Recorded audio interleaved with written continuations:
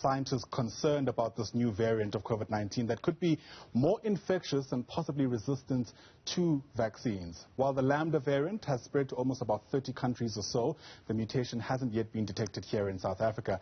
What does this mean for us? Let's get more on this. Bring in the National Institute for Communicable Diseases Acting Director. That's Professor Adrian Puren. Prof, always great to see you. Thanks very much indeed for making time. The concern originates in Peru, as far as I'm concerned. That's where lambda was found. And Peru is quite a concern for us because my understanding is that they have the highest deaths per capita. Is it because of lambda?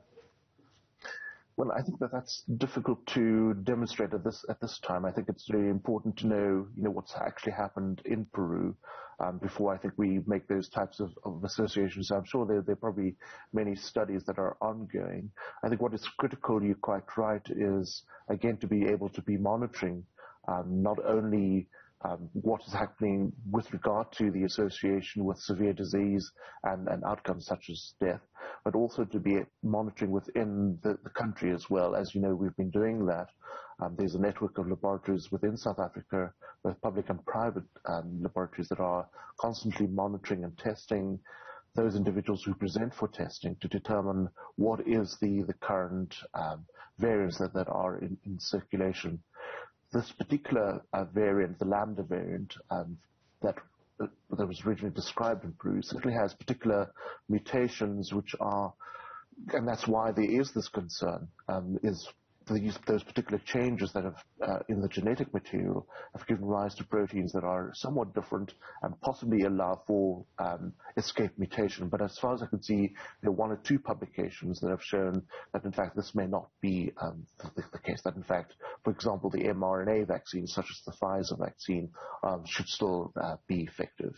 Right. So two important things to say unequivocally at this stage. One, we can't say beyond reasonable doubt that lambda causes severe disease.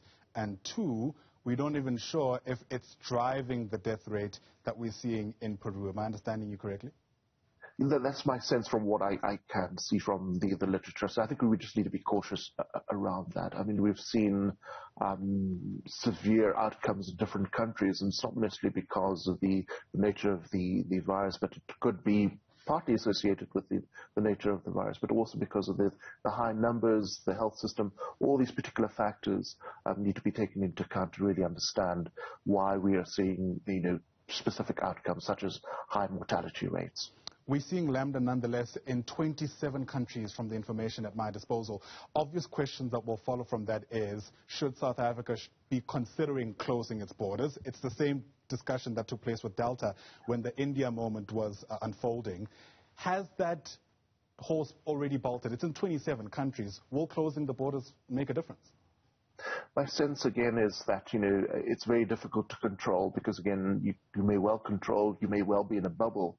But that does not mean that the virus will still not gain access. And we've seen this in Australia, for example, and New Zealand, where they had these tight bubbles, but yet we're now seeing Delta, I think, in Australia, for example. So I think much as one would like to control one's borders, I think it's going to be very difficult. I think once it's within a country, I think what is therefore critical is really to try and keep track and from that tracking is obviously the quarantine or isolation of those individuals that are in contact. And I think that's what they've certainly tried to do in the UK as well, is once for example, the variant from South Africa was identified, was tried to do community level lockdowns, if you like, to really try and ensure that they can do a good trace and track. How effective that has been, I think, is certainly clear, whereas, for example, the Delta variant, they were not really able to control that at all. In fact, as you know, the numbers have certainly shot up, and we'll see what the outcome is, especially if they lift the restrictions that they have in the UK. Right. Let's speak a bit more then about the epidemic here at home. Once again, Delta, we're told, driving the surge in numbers. We've been interested in the test positivity rate over the past couple of days on this program. It's showing a slight decrease, now below 30%, still at 26% though. What do we make of that? Yes, I think, again, I would be cautious. I think what one would really like to look, because there's variability, as you've noted, and that variability can be smoothed out, what is called the 7-day rolling average. So I think we need to keep an eye out on that, because if you start disaggregating that number in terms of the provinces. Limpopo has a positive, in terms of their numbers that were tested positive was 42%. So again, I think we really need to be cautious around that, whereas I think Gauteng as well is probably above 30% as well. So I think we just need to be cautious about that whole number and look at a rolling average and look at the specific provinces. But you're right, I'm hoping that we can certainly see downward trends, especially really looking forward to a downward trend in Gauteng, because that would mean at least that we've probably reached the peak, but it still means high numbers as we come down that particular peak.